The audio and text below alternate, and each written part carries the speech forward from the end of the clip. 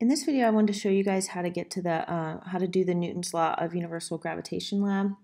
So the first thing I'm going to do is I'm going to go find the lab. So I'm going to click on course materials. I'm going to go to content.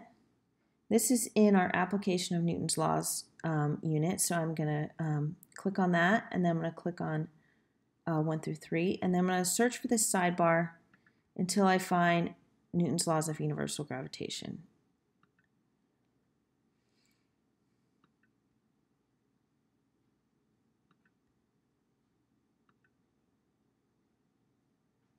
Okay, here we go. Newton's law of universal gravitation lab handout. Okay, it's going to download here in Chrome, and then it's also going to show up in my downloads folder. So I'm going to go ahead and open that.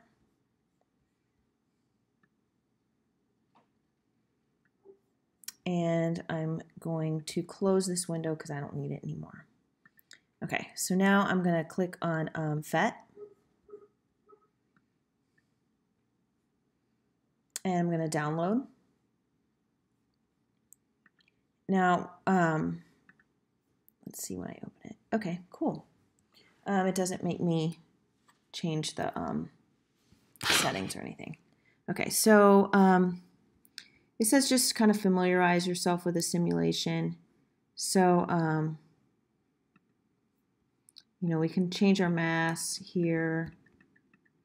We can change the mass of this guy over here. And we can move them around, and we're going to get a force depending on how we move them. Okay, so for the data in trial 1, we want to keep the distance between the masses at 4 meters. So I'm going to put 4.0 here. And let's see, I'm going to put this guy as close as I can to 2. I'm going to put this guy as close as I can to 6. And so that'll be my 4 meters. Okay. And then it says vary the mass values. I've already got some values, so I'm just going to leave those. 61 kilograms for the first one and 181 kilograms for the second one.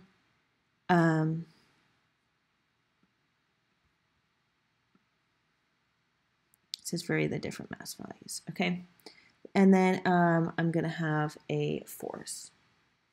Okay, so I'm going to have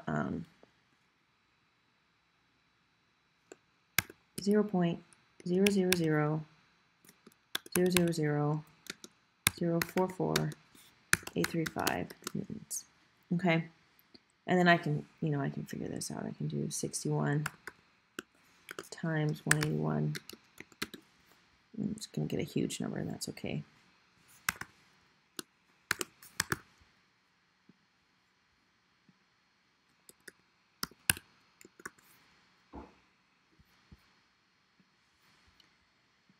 And then you can calculate that later.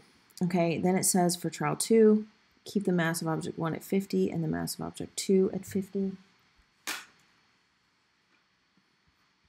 So I'm going to do that, and then I can just click down like that. Click down like this. It's just going to take longer because it's a larger mass.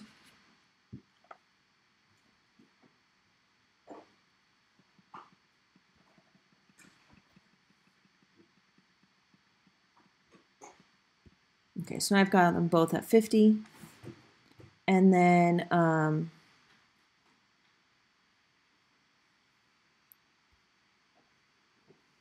okay, so this is table 1 is what they call trial 1.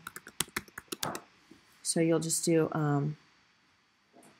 you'll keep your distance all the time at 4.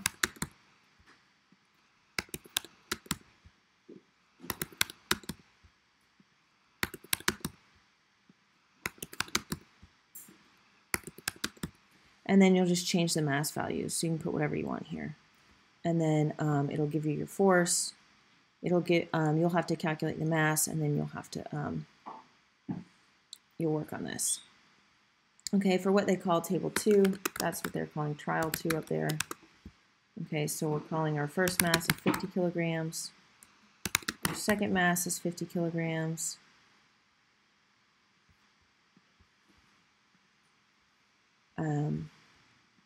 It says vary the distance. So, you can move this guy over here. Now I've got a 5-meter distance instead of 4. It's going to show me my force up here. So I'm going to put 0.000000006 473. And then we'll calculate the gravitational constant. Okay, because you can use this formula. You've got your D, you've got your M1, your M2, and your F. So you can use this formula to calculate your gravitational constant. Okay, then you'll type in your average value of G, whatever you found, the published value of G.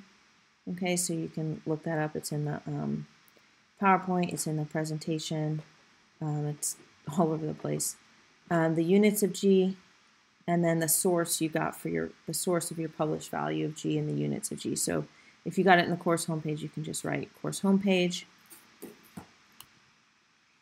And then you can write your value of G.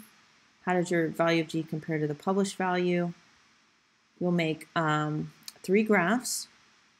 Okay, so you'll have the mass of object 1 times the mass of object 2 on the x-axis and force on the y-axis for trial 1.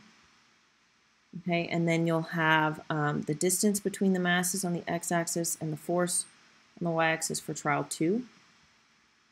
And then you'll have the distance between the masses squared on the x-axis and the force on the y-axis also for trial 2. So this is telling you exactly what you need on your x-axis and exactly what you need on your y-axis. And then you just answer these questions. And that's all you do.